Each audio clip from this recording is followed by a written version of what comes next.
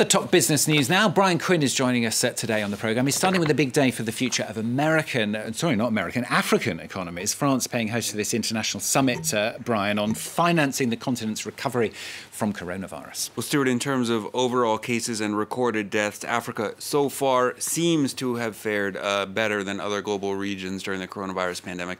In terms of the economy, however, it's been one of the hardest hit regions, with GDP shrinking by just under 2% and a recovery that's projected to lag well behind the US, Europe, and much of Asia.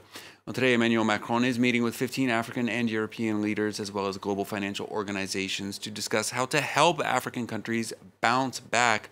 Solange Moujan and Alexandra Quarini have more.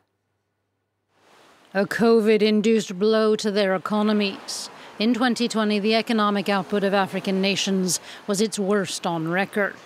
GDP on average decreased by 1.9%, a drop that's plunged the continent into a recession for the first time in nearly 3 decades. Among the most affected nations that depend on tourism, like the Seychelles and Tunisia. Another sector that's been hit hard, the fuel industry. With global aviation having dropped to a trickle, the price of petrol dipped greatly, affecting export countries like Angola and Nigeria. Nations that rely heavily on exporting raw materials have also struggled, from cotton exports in Benin to the foraging of minerals in South Africa.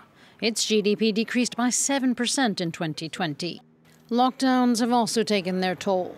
Many workers employed on a day-to-day basis were suddenly out of work. For many of them, there were no unemployment checks or government help. Job losses and a plethora of other factors have sent poverty jumping across the continent. Increasing by 8%, there are now 520 million people in Africa, or some 40% of the population, that now live below the extreme poverty line. One of the major challenges many African nations face is colossal debt. Last April, G20 countries, including China, which is Africa's #1 creditor, hit the pause button on payments. But now, looking to the future, African nations are seeking ways to lower that debt, to increase foreign investment, and to jumpstart their economies again. Now we've got some bad news for the Japanese economy. Seems to be faring worse than expected, doesn't it? Well, Stuart, Japan's overall economic output contracted by 1.3% in the first 3 months of the year as the government reinstated restrictions amid a resurgence of Covid-19. The drop due in large part to a fall in private consumption as restaurants and shops reduced their opening hours.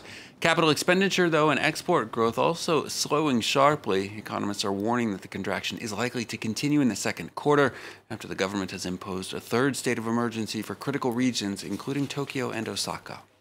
Let's check in on the markets then. How are they shaping up today? Well, Asian index is actually seeing significant gains in Tuesday trade. The Nikkei in Tokyo up over 2% as investors shrug off that macroeconomic data and go bargain hunting after a losing Monday session.